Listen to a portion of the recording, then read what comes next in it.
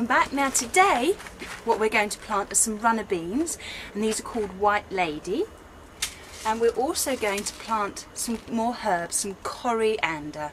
I love this. This is just gorgeous. The leaves taste wonderful. They're very nice if you mix them with cheese on toast. And some tomatoes as well, they're gorgeous. But then when the seeds come out, then you can use the seeds in curries and other lovely dishes. But first of all, we're going to start with the runner beans, and I shall show you how I will do those. Now you can by all means plant these straight into the soil, but with the way the weather is in the UK, I tend not to. Now these are the seeds. They are just huge, and you see them, they're massive. So we will plant these and I'll show you how. Okay, now I prefer to plant them in pots because I just feel that they're slightly more protected. Now when we plant them, we don't put them flat, we put them pointing down. Okay, now we're going to put these in pots, little pots, because I'm going to put 2 in each. I'm going to put them in pots because then they're easier to transplant out. Once they've got a nice root system going down the bottom, all you need to do is tip them out and we'll put them in a hole, and they can go up their runner bean.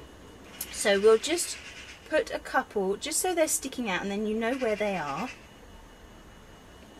And then when we've filled all those up, then we'll just push them down. Do you remember with other things, just this first knuckle? So we'll just push them down to that first knuckle.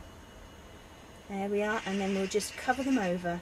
This compost I watered beforehand to give them a good start. The pots I filled practically to the top, okay, with compost. So push it down, push them both down, just cover up. If you need to put a little bit more compost on the top, then do. Now I'm going to plant most of these because I'm going to save a few for somewhere else. So I'll just carry on doing these and I will come back to you in a moment. Now I am going to put a little bit of compost on the top of each of these because some of them have sunk very, very low. Now if you do decide to plant them straight outside, wait until May. Don't do them now because it's too cold and they won't survive. So wait until May. If you're planting them inside, you can plant them in April, from sort of the middle of April onwards, which is where we are now, just slightly past. Now once you've done that, put the label in and stick them on a tray, leave them in the greenhouse, and we'll just wait for those to grow. So I'll just finish off doing these ones. Now what we're going to plant next is the coriander. I'm going to plant this in a pot like this, which I've sort of 3/4 filled with compost. Now I've put them in a pot like this, then I can just add them to the herb patch that I've got. Now if you don't pick your coriander and you leave it so that you then have the seeds for your curries and other meals, then this is what they look like.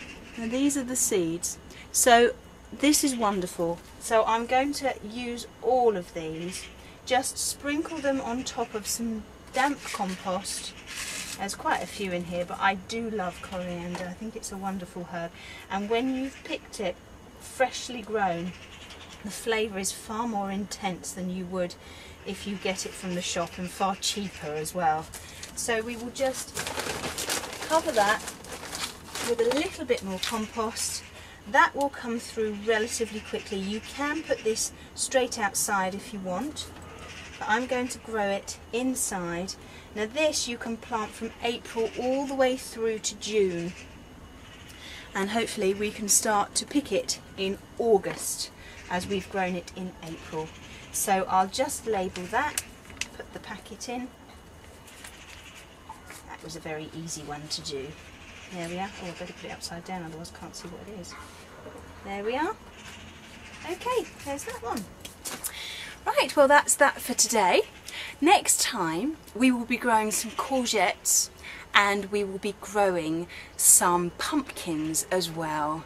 Not just plain old pumpkins, we will be trying to grow a really big one, but we'll soon see. I know a couple of little tricks which we will try and see if they work. So I hope to see you next time.